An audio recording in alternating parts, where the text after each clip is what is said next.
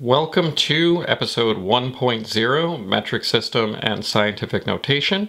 If you like this channel, give us a like and subscribe. So, if we're doing physics, we need to be working in the System International. This is the French system, and it's abbreviated SI, and that is basically the metric system. So, if we're going to be solving problems, you may remember from chemistry that you were in the CGS system, which is centimeters, grams, and seconds. But in physics, to solve our equations, we are in the MKS system. This is meters, kilograms, and seconds. So we won't be using CGS, we'll be using MKS. So if we're dealing with length and we're solving an equation, we need to be in meters. And if we're dealing with mass, our equations need to be in kilograms. And time is easy because in both systems we use seconds. So it's easy not to forget that one. But what if we want to convert between meters and kilometers, or kilograms and grams? Well, we can use the staircase method. And the staircase method basically helps us to figure out how many decimal places we need to move something. There's a mnemonic for this, which is King Henry drinks milk, lemonade, and Gatorade during cold months.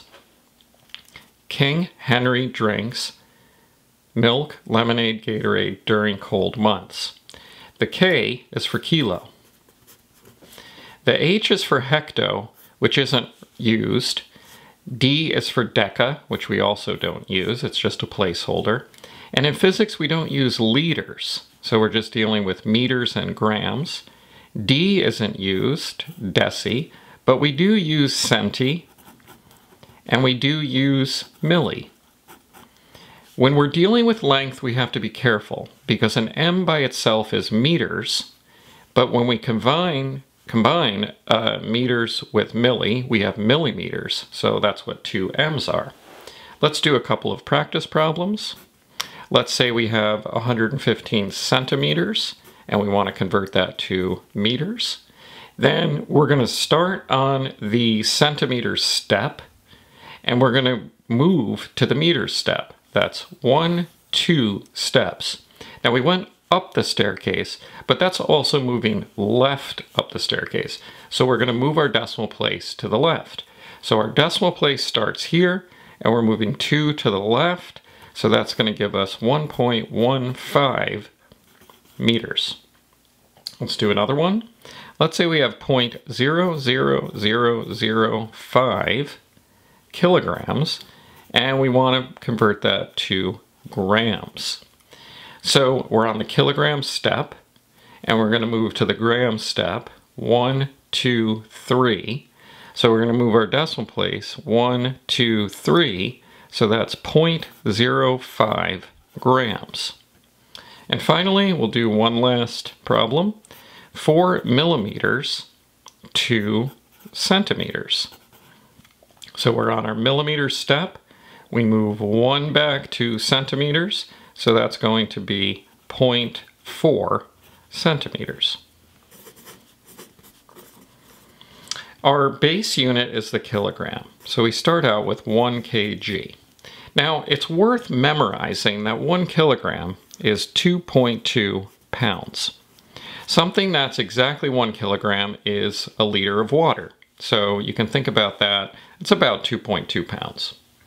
If we go up 1 power of 10, that's 10 kilograms, and that would be 22 pounds. So something that's 22 pounds might be a really, really big fat cat. If we go to 100 kilograms, that would be 220 pounds, and that would be perhaps an NFL football player in that range, roughly.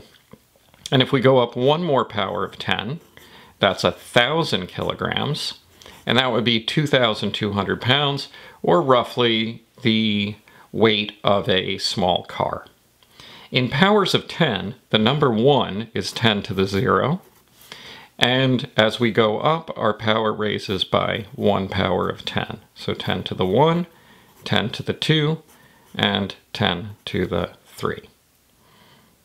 Working in the other direction, we can go down to 0.1 kilograms. Now 0.1 kilograms happens to be 100 grams, and we can go back and look at our staircase to verify that. So 100 grams, that's roughly the mass of a small piece of fruit. So a small apple, a plum, a peach, something like that. If we go down again, we have 0.01 kilograms, and that is 10 grams, and that's roughly the mass of a Sharpie.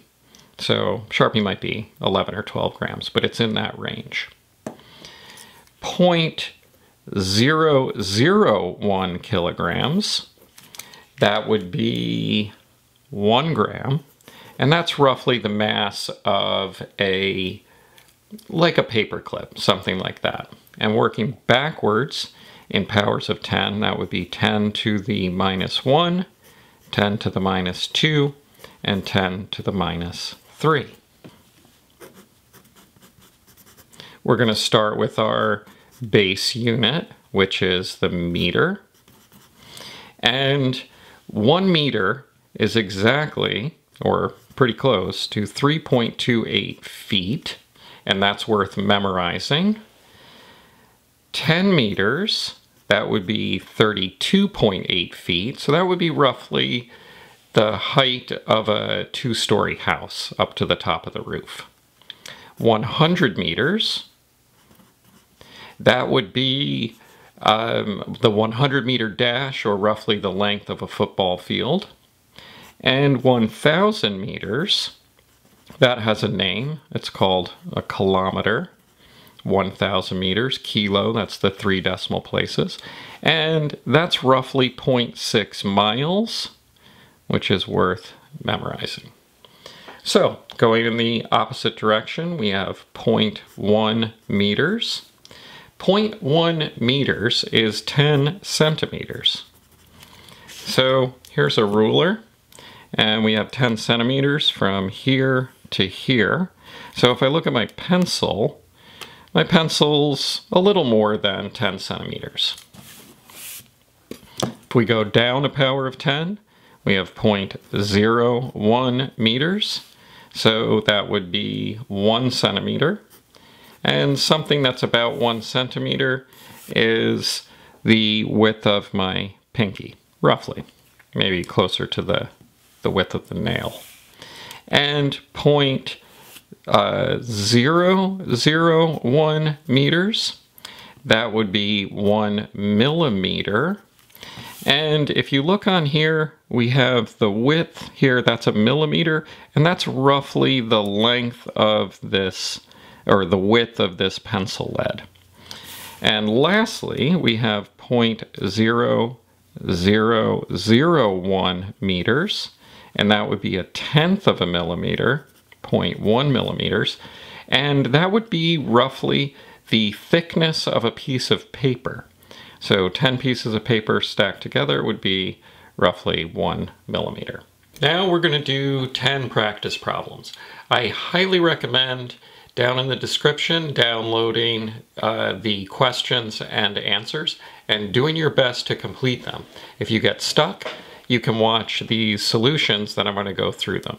Unfortunately, for this particular unit, you do need to do some memorization. So, what is the SI unit for mass used in physics? SI is System International, which is metric, and for mass in physics, since we're using the MKS system, that's going to be the kilogram. Again, what's the metric unit for length? That's going to be the meter. And converting 85 centimeters to meters. So we need to do our staircase. So King Henry drinks milk, lemonade, Gatorade during cold months. 85 centimeters. From the centi step, we go up 2 to the left. So 2 to the left is going to give that as 0.85 meters. Kilograms to grams. So we're here on the kilogram step.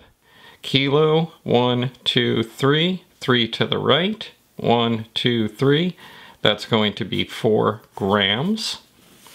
What is the approximate mass of a kilogram in pounds on Earth? So you have to memorize that. That's a liter of water, and that is 2.2 pounds. What is the approximate length of a meter in feet?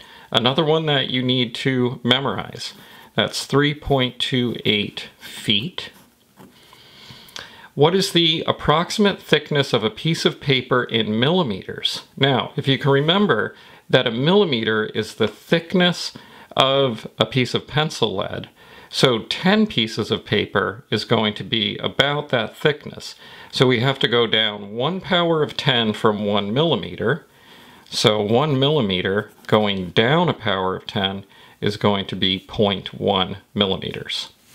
How tall is a student desk in centimeters? So very roughly, a student desk is going to be about 1 meter tall.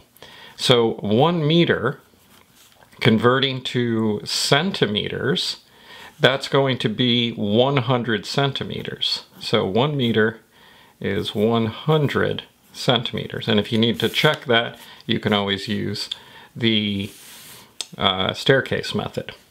What is the approximate mass of a plum in kilograms? Well, we know that a plum is approximately 100 grams.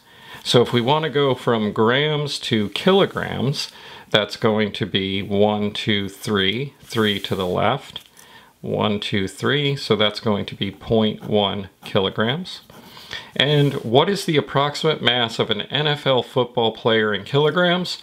Well, we know that 1 kilogram is 2.2 pounds, and if we multiply that by 100, that's going to give us 220 pounds, which is roughly the mass of a NFL football player. So 100 kilograms.